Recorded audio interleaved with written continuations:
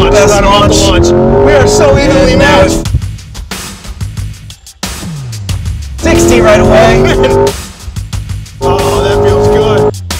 Today it's Chevy versus Ford, good old American V8 versus brand new American EV. What are you driving, Ryan? I'm driving a four-door family SUV. That sounds like it's going to have a tough time against this mid-engine sports car. Well, I left out that it's a GT Performance. It has 480 horsepower, 634 pound-feet of torque, and it's going to all four wheels.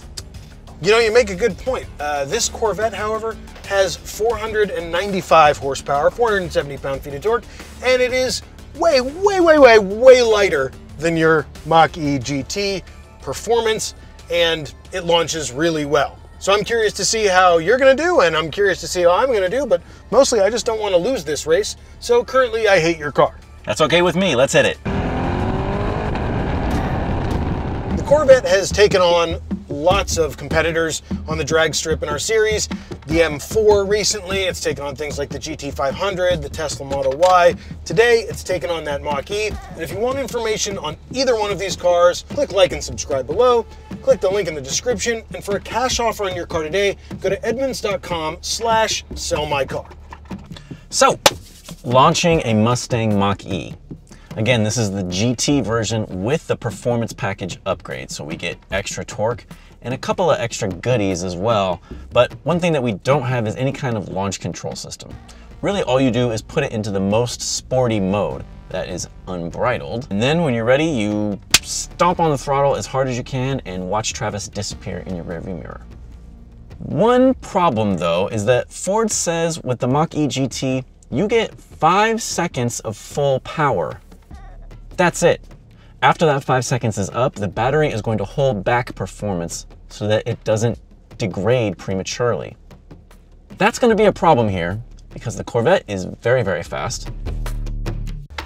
So to launch the Corvette, there's a couple of steps. It's not as simple as Ryan's Mustang over there. I have to obviously put it in drive, and then I go over into track mode. There is Sport, Tour, My Mode, Snow, and then track finally over there all the way on the right.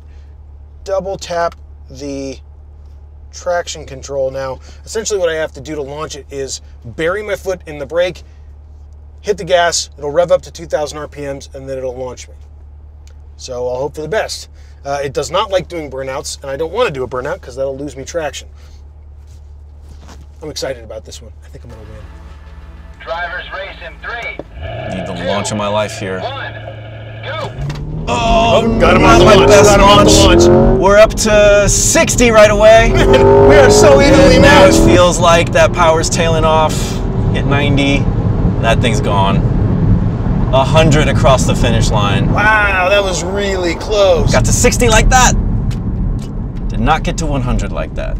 That was a close one, man. That was really good. I'm a little surprised, man. I didn't feel like I got the best start, and I thought you were just gonna run away, and it was definitive, but it wasn't a blowout.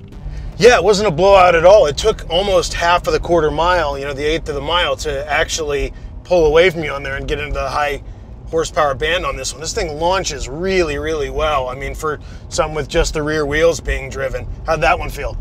You know, I got up to 60 in like an instant, and then I kind of started to crawl to 100. I hit the line at 100. So do you feel like going again? You think you have a chance? You want to get a better launch? I think I can do better, and let's just see what happens. All right, so drag race number 2. I'm going to do exactly the same thing. I'm going to change nothing at all because I won last time. I'm going to hope he doesn't have a better reaction. Mash the brake, mash the throttle, rev up to 2,000 RPM, take off. Travis has a pretty sweet sound coming out of that Corvette. I have 0 sound whatsoever. So this time I'm going to turn on propulsion sound just to give you guys a little extra symphony. I might not win, but at least I'll sound good doing it. Race in 3, 2, 1, go! Here we go. Oh no, he beat me again. We're close though. I think I might have left the line a little early, but oh, I don't care. I'm still going to win. Yes, and across the line, 113 miles an hour. That is a nice little top speed there. I didn't think this was going to be this close at all. Felt pretty good. Did I leave early, or is it just my imagination? No, I think you nailed it. I wanted to feel guilty, but I also don't feel guilty because I won. No, you shouldn't. I thought I got a pretty good start that time, and you just got a better one. I mean, this thing is just, it's so consistent. It's so easy. You just mash the brake, then mash the throttle. It revs up to 2,000. You let off, and it goes. It wants to launch well without wheel spin. It's not like our long-term GT500 at all, where it wants to spin the tires just to make you laugh. This thing is a missile. No, that's a really, really good launch for a rear-wheel drive car. But what does it feel like once you're going? Because it's not jumping out and pulling away right away. It's kind of jumping out and then building consistently. Yeah, honestly, like it's the power. I mean, I can't wait to get behind the wheel of a Z06 with the 5.5 liter, the flat plane crank, and that thing's 670 horsepower. You know, this is 495 with the performance pack, and it's a lot, and it launches really well, and the weight balance is good, and it's, you know, low to the ground. It really knows how to do that, but it does feel like in a straight line, you know, something like the GT500 it's more dramatic. It's more, you know, there's more theater to it. This just feels like I'm kind of a cog in the wheel. We're gonna need Ford to take the reins off of this one to compete with that Z06 or a Mach-E Shelby. In light of the fact that we don't have a Mach-E Shelby currently available to us, what do you say about a roll race? We go 30 miles an hour, see which one of us comes out on top? I mean, totally. I didn't expect the regular drag to go the way that it's gone, so let's see what happens on the roll. All right, I'm in. Let's do it. All right, for the roll-on race, no foot in the brake, obviously. I'm going to try and shift gears this time. Go manual mode here. Keep it in a low gear so it doesn't drop down during the roll race, and then take off. All right, guys, you ready? Ready when you are. Let's do this, Ryan. Get it up to 30. Keep it in manual mode. Okay. Second gear. Not getting a lot of help here. The propulsion sound didn't help me at all. So I'm gonna come up with something else instead. Try not to jump the line. Still want to see the camera results from that last time. Catch me now, Travis. Oh, he took off early. He took off early. Oh, come on. Ah, turns out cheating wins. He's gaining, but it's not gonna be enough. Oh, so close! Oh, I lost, but he cheated. Oh, so close. Very much cheating. I cheated so hard. What's it feel like to be a dirty, rotten cheater? It doesn't feel that different from losing 3 times in a row, so I'm okay with it. Yeah, I mean, I guess now I know what the back of your car looks like. So he jumped the line there, which was fun. Almost caught you. I think if we had a little bit more road ahead of us, I would have caught you that time.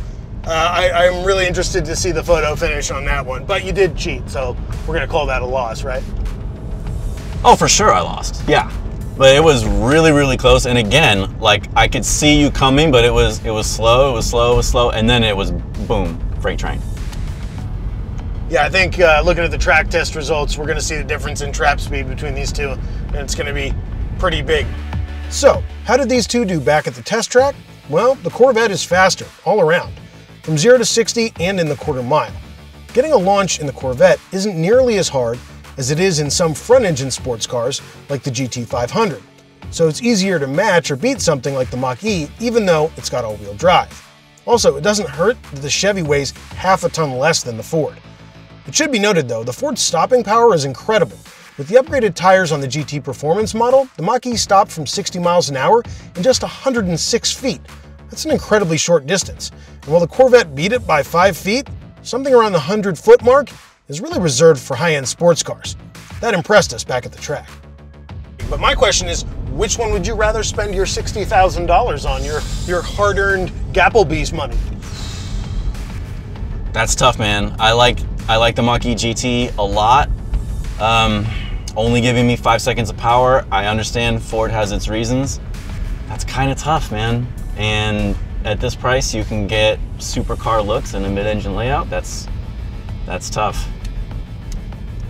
Yeah, it's tough for me too, but you have kids and I don't need a back seat, so I'm gonna go with the Corvette. She can fit in the frunk. All right, you're gonna strap your Recaro child seat to the front of the Corvette and put your kid in it. On that up note, we're gonna end this one. Thanks for watching. If you want to see more drag races, click like and subscribe below. Let us know what you want to see us race next time. We appreciate it.